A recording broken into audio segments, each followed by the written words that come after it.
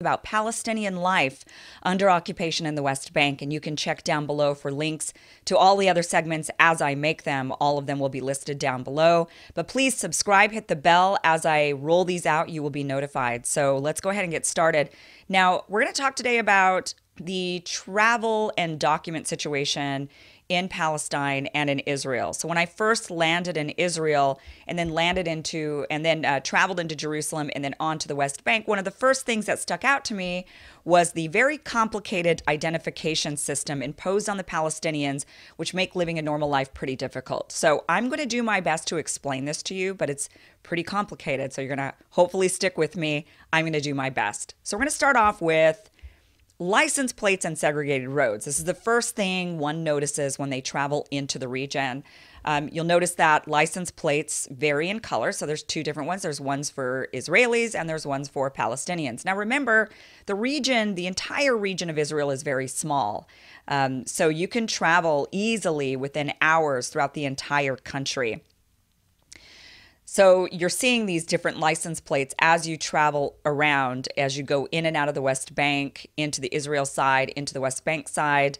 Yellow and black is for Israeli, green and white is for Palestinian.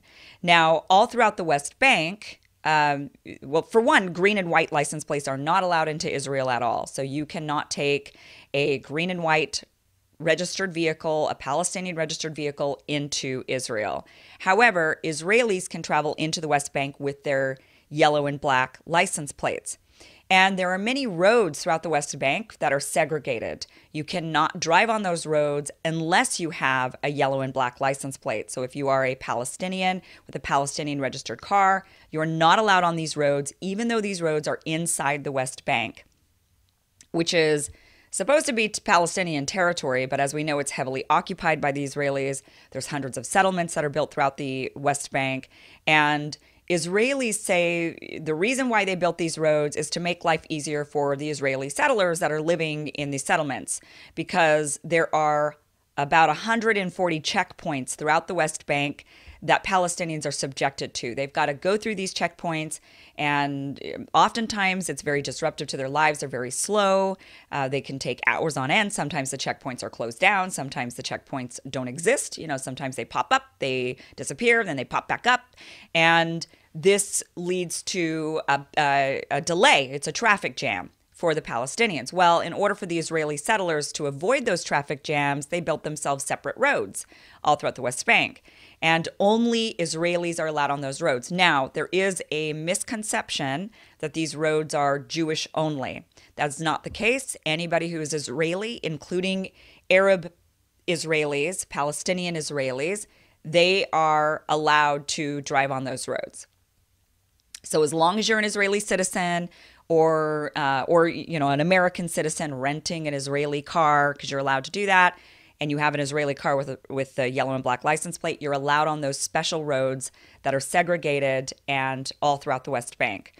So that is one of the first things that one notices when traveling into the area, the segregated roads and the fact that Palestinians are subjected to these extremely long, cumbersome, and worrisome checkpoints. I mean, imagine one of the problems with the checkpoints is, let's say you're on your way to a wedding or to a doctor's appointment or just to work and school, and you have to cross through one of these many 140 checkpoints all throughout the West Bank.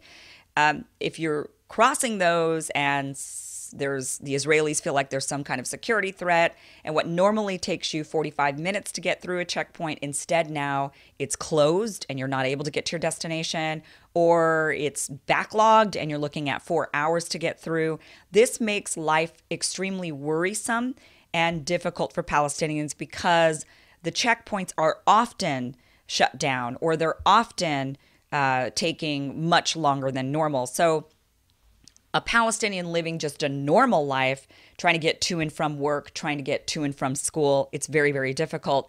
Those who are really needing to go somewhere like a wedding or to a doctor's appointment, they have to plan their lives to where, like the average person like myself, if my doctor's office is 30 minutes away, then I leave 30 minutes from now to get to my doctor's office. A Palestinian, on the other hand, has to take into consideration that the checkpoint they need to go through might be closed or might be delayed. And so they have to go to their destination hours and hours and hours in advance. If it's a special occasion, especially like a wedding or a doctor's appointment, they've got to plan that out way in advance. So it's extremely disruptive to their lives that they have these checkpoints all throughout the West Bank. Now, these checkpoints don't only exist. One would think, well, okay, maybe you have to go through a checkpoint if you're going from Palestine into Israel, right? That makes sense. It's border security. But that's not what's happening over there. What's happening is these checkpoints are all throughout the West Bank, dotted around just anywhere Palestinians want to go. So if they're traveling from one Palestinian town to another Palestinian town and they're not going anywhere near the Israeli border, there's still a checkpoint they have to go through. So that is one of the first things you notice, of course, are the roads, the traveling, the segregation, and the checkpoints that Palestinians are subjected to, very disruptive to their lives. Another thing that becomes apparent is when you're traveling into the areas A, in which now I realize I need to describe areas A, B, and C to you. But when you travel into area A, now area A is Palestinian-controlled area. So this was something that went back to the Oslo Accords, where when they were trying to make peace in the region, what they did was they gave the Palestinian Authority control over areas A. They gave joint control to Israelis and the Palestinian Authority in areas B. And area C is full Israeli control. It's occupied by military, and the Israeli Defense Forces control and secure or monitor, whatever you want to call it, that area. Now, area C makes up about 60 to 70% of the West Bank. It's the rural kind of outskirts, the farmland. And this is also the area where all of the settlements are built. So area C is controlled by the Israelis. They've allowed these settlements to pop up on these lands, and obviously causing a lot of contention and strife